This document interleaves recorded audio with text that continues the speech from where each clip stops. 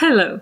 Today, yesterday, or maybe even tomorrow, I'll dollify the Doctor from 2005 to 2017, his companions, and a few other characters from the series.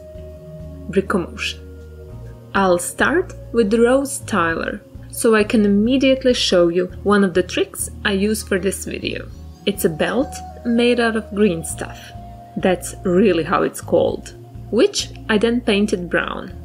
I did a lot of painting for this video. This torso is another great example of that. I just painted a grey hoodie over a pink shirt.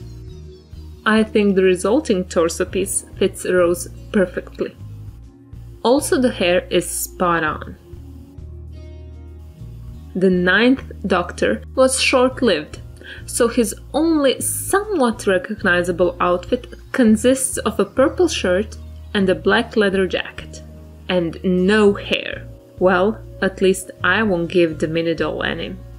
Again, it is evident that the minidolls live somewhere very warm, for I had to paint this torso as well.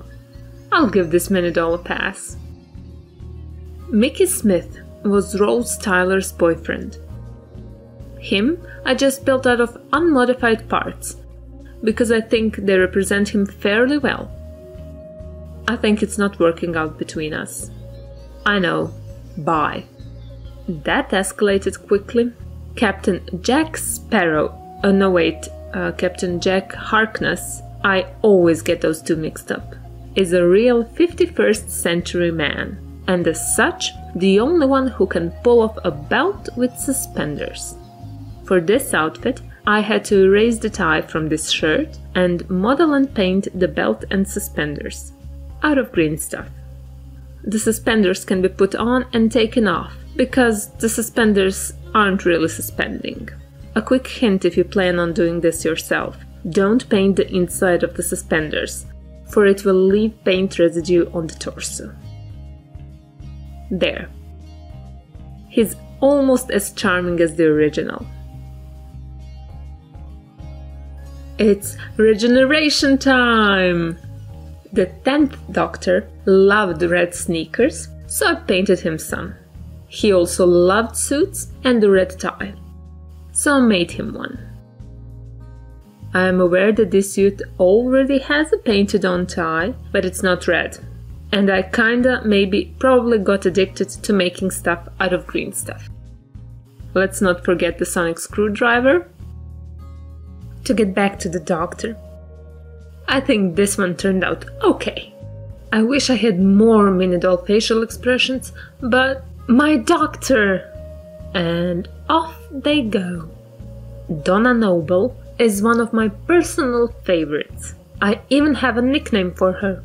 Oi! I love this torso for her because the colors are somewhat right and the necklace is almost identical. So, all in all, a great figure.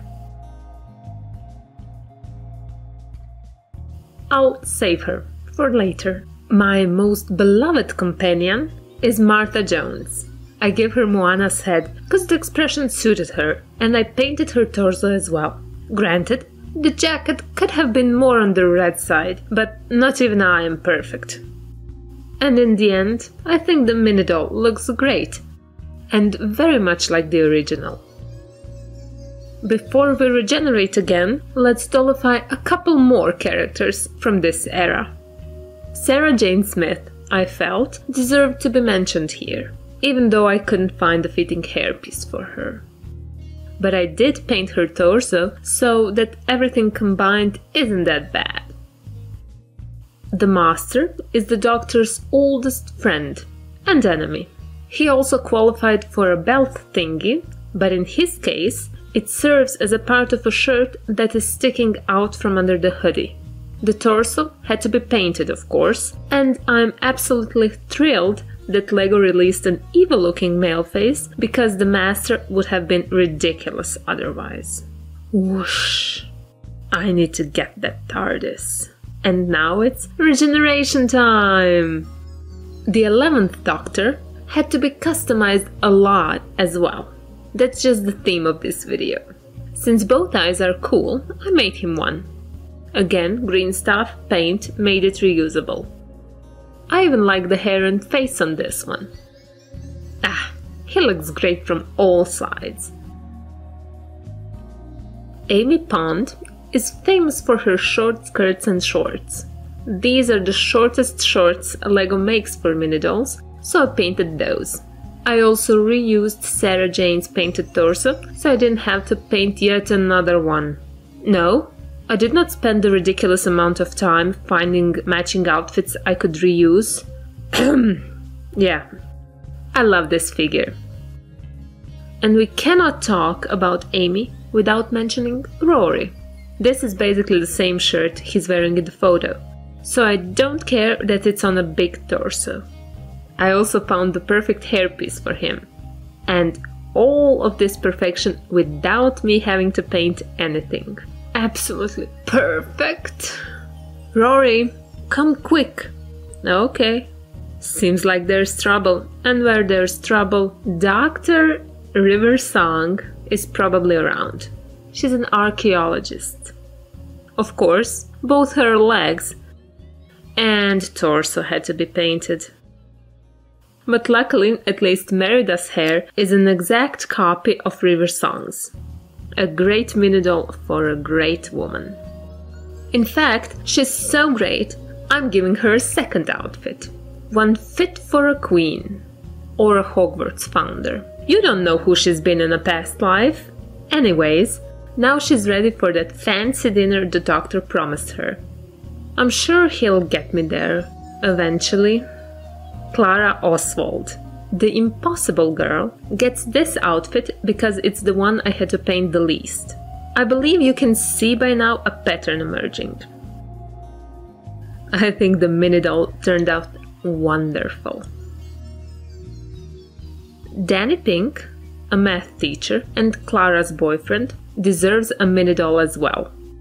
To get the teacher vibe from him, I painted the skin on the big torso with dye that you saw earlier.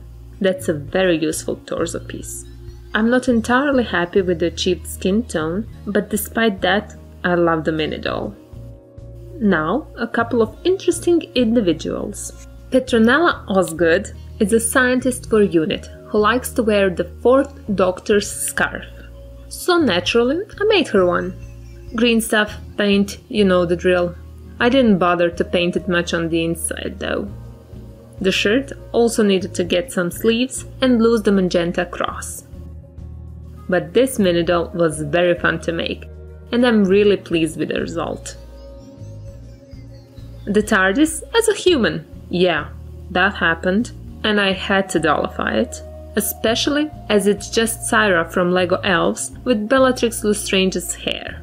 Not incredibly accurate, but nice nevertheless. Regeneration time! But backwards. We want to meet the War Doctor. He should have been introduced before the 9th Doctor, but we have a TARDIS, so who cares? The torso is painted and I'm happy with it, but not so much with the whole minidoll. Minidolls still just don't work for older people. Real regeneration time! The 12th Doctor borrowed Martha's legs and I painted for him this torso piece. I don't think I'll be able to reuse it for anything, but it's my absolute favorite. Why is he the only one doing 2 spins? Because I love this torso so much. I had to give it some more screen time. Regeneration time! But for the master, Missy gets a black dress with a white shirt underneath, this amazingly accurate facial expression, and I'll even give her an umbrella. It's crazy how truthful the minidoll is to the original. Another very memorable character is Ashildr. I've dollified her in her all-black outfit, mostly so I could make her this golden necklace. It's kinda fragile, but I love it. I'm certain I'll find a way to smuggle it into some more videos. Oh yeah, and the minidoll turned out good as well. Ashildr just has that face that is perfect for dollifying. Clara! Clara! Let's go on an adventure together. But let's get back to the companions. Nardole just seems like a great guy, so I really wanted to do something extra for him as well. So I did. I used green stuff to give his hat a little pom-pom and painted the whole thing in colors used in the series. I think it turned out well. And now for the upcoming companion, Bill. At the time of the recording of this video, not much is known about her. But did that stop me from dollifying her? Of course not. I actually really wanted to paint her torso, so I squeezed her into this video. Her hair is cut Andrea's hair. And I think with this beauty, we can end the video. So I can have an adventure as well. I won't be doing any monsters today, sorry. Bye bye!